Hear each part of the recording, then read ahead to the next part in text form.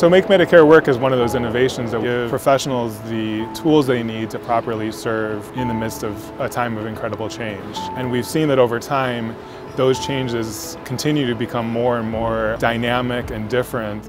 We work very closely with the Make Medicare Work Coalition, and they really help some of the providers like ourselves understand what's going on a larger level so that we can help the consumers be more informed. But also Make Medicare Work's been really, really helpful in times when we have difficult cases or cases that are a little bit atypical.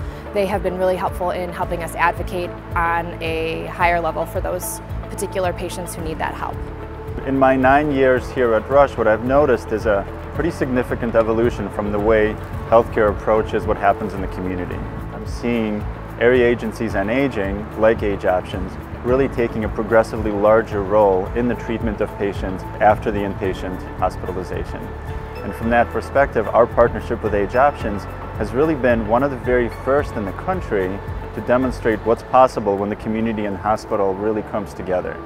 What we've been seeing time and time again is our patients really struggle with understanding insurance. The actual complexity of Medicare is sometimes so overwhelming that patients and even caregivers that are part of the healthcare setting, sometimes they are physicians or nurses themselves, don't know how to navigate this.